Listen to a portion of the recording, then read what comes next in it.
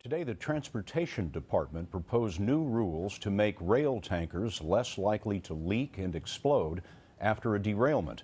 It was just yesterday that 13 cars carrying crude oil derailed in Lynchburg, Virginia. It turns out the amount of crude oil moving by rail is growing rapidly across the country, but safety regulations are not. And Elaine Quijano's been looking into this. Every day, mile-long trains from the Bakken oil fields of North Dakota pass through Albany, New York. Some carry 85,000 barrels of crude.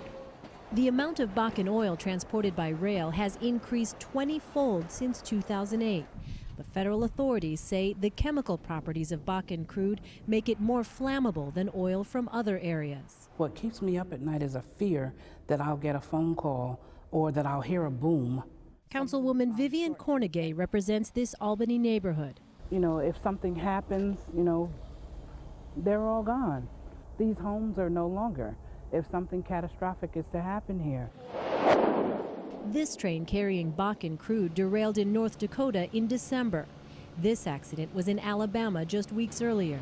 But it was this explosion that killed 47 people in Canada that terrified many who live in towns on the oil routes.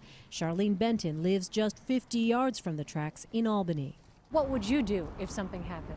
What would I do?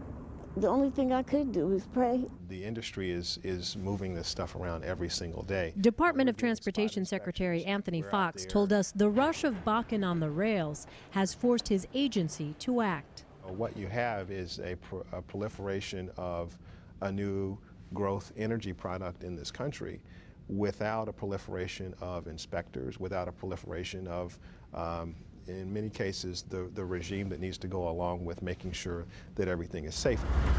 Railroads have already agreed to reduce speeds for oil trains and improve braking systems. But Vivian Cornegay wants oil trains rerouted around heavily populated areas. There will be a next time. With all the amount of oil moving throughout this country, it's bound to be a next time. And I don't want that next time down here where my residents live.